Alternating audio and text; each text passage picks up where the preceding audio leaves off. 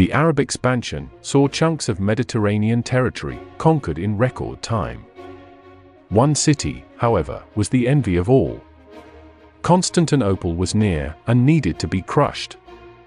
Years of fighting with the Persian Sassanids surely weakened the remnants of the Byzantine Empire, and it was the time to strike. The siege would last 4 years, intermittently, and victory looked certain for the Arabs.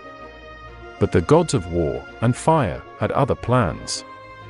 Utilizing a new invention, the Greeks would rain down liquid hell on the Arab navy, with utmost devastation. The siege would be halted, and after a treaty, the Byzantine Empire would be the victor.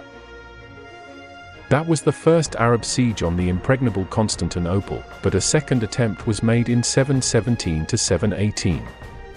The Greek weapon was also instrumental in that victory, and delayed the Muslim expansion into the Balkans for centuries. But what was this secret new weapon that was used? It would come to be known as Greek fire, and acted as a kind of napalm, setting aflame anything it would touch. It was fired from bronze tubes with siphon pumps and nozzles that could change direction.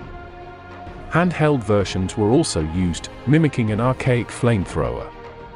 Over time, the Greeks would use it for land warfare as well as defense of the city fortifications, or as makeshift hand grenades. It was a fearsome weapon, and was able to survive in and above the water. Nearly nothing could put it out.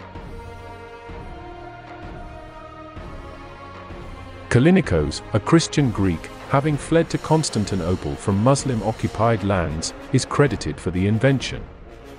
His ingredients remained a secret for centuries, and would never leak into foreign hands. We still don't know how Kallinikos created this substance. Historians speculate it can be a mixture of naphtha and quicklime. Potassium nitrate, or sulfur, might also have been used. The machinery was complex in and of itself, as enemies weren't able to turn the deadly fire on the Byzantines, even when they captured their drome and galleys intact. Greek fire was used for almost 700 years as a powerful weapon. Apart from the 2 Arab sieges, it was used to repel the revolt by Thomas the Slav in the early 820s, as well as during the Rus-Byzantine War in 941.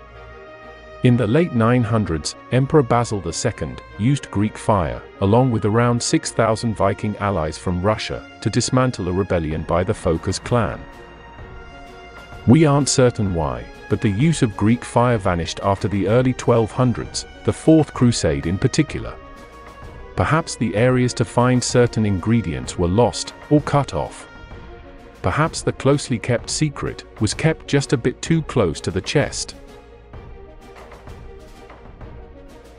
Since the fall of their Western Roman counterpart, the Byzantine Empire, centered on Constantinople, would go through numerous sieges. Without the use of Greek fire, they surely would have fallen centuries earlier. Thanks for watching Made in History. Be sure to subscribe if you want to see more videos.